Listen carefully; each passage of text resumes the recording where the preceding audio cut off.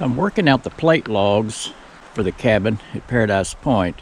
This is the plate that will go on a wall. It's completed, and I'll show you what I'm doing on this upper notch. I did a different notch on the upper side than I did on the cabin that I've built for ourselves at home. Actually, this is just the lower part of the half dovetail, and I'll show you how I lay that out. This is one of the half logs that goes at the top that will tie the plates together on the top side. If you remember, there's kind of a keyway notch on the bottom, but I've done just the bottom part of a half dovetail, and I left myself 3 inches from the top side of it where it's flat down to where the notch begins, and I'll have a good substantial amount of wood there left on this to lock the top part of the plate logs. Now I went ahead and scored this before I cut it, so this won't be fit. It'll just slide down in the notch on the plate log and lock it together on the top side. This is the center line on the plate log. Now what I've done, I came up from the center line 4 inches to the top side of the plate. I did some measuring and figured out the height that I needed out of my log up above the second floor. And I came up, since there is a 3-inch part left on the half log, I came down 3 inches, or actually I came up 1 inch from the center line to get my inside mark here. After I leveled up the inside face of the log, or the half log, and laid out the half dovetail and cut this part of it, and I turned the log over and I leveled it back up, and I put my level on the bottom side, and I got the top, which was up, it's actually the outside of the log. I made sure that this side here was parallel or level with the inside, because this will actually be housed in the notch on top of the plate log. And after I did all that, I measured to see what I had, and this was just a little bit under 6 inches. So I transferred these marks to the top plate logs, and I scored the lines that I've made there. I'll show you on the plate log what I've done. This is the inside shoulder of the plate, and I've cut this real clean all the way around. Since that one half log was just a little under 6 inches, there's a real, where my pencil point is, there's a real faint line, and I came in just a little bitty bit. It was less than a 30-second, well, it might be about a 30-second, and I'll try to color that in.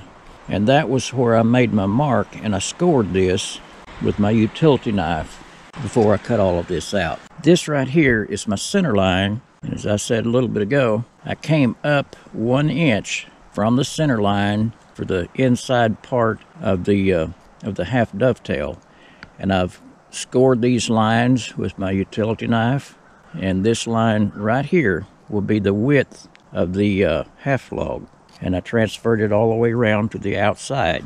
To show you how I lay out the outside face of the log, I really didn't even have to use a template, but I'll show you how this works. My logs are 6 inches thick.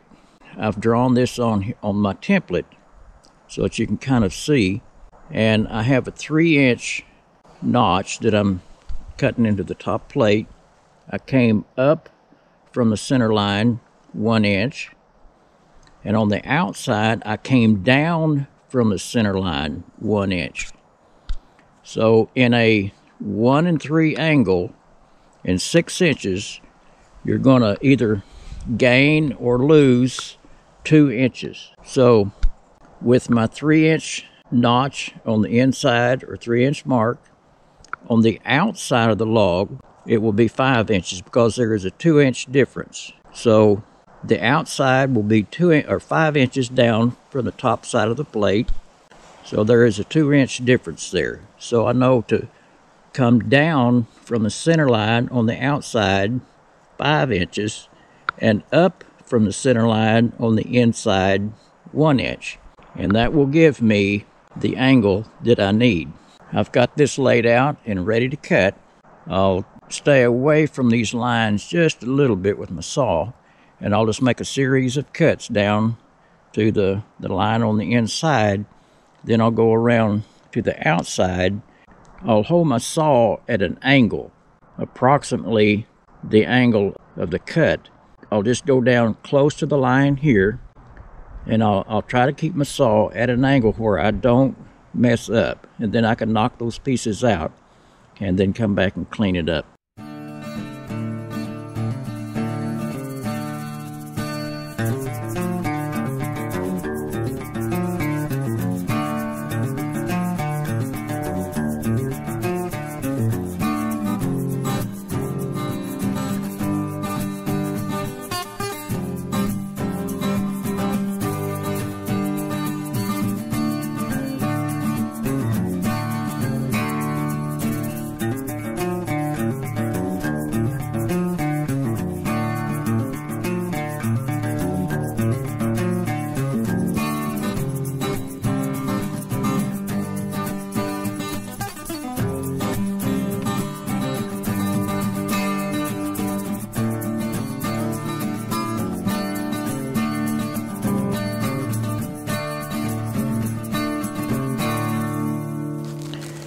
Well, I've got the 𝗟𝗨𝗟𝗏 plate log, top plate log, strapped onto the hoist.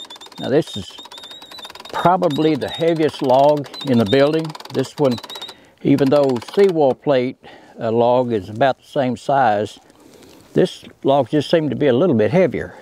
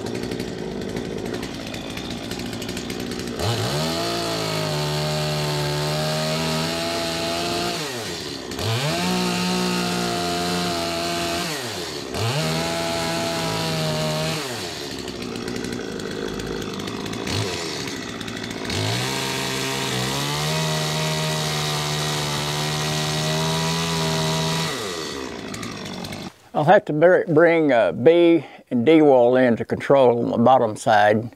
I'm strapped on the seawall top plate. I got A wall up yesterday afternoon and it got late on me, and I didn't have time before dark to get this one up.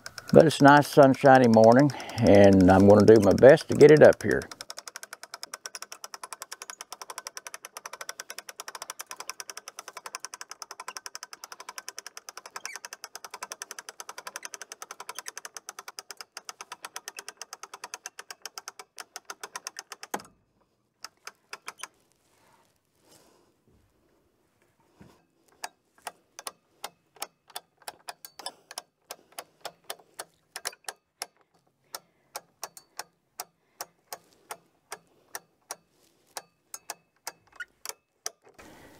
B-wall half log is strapped up.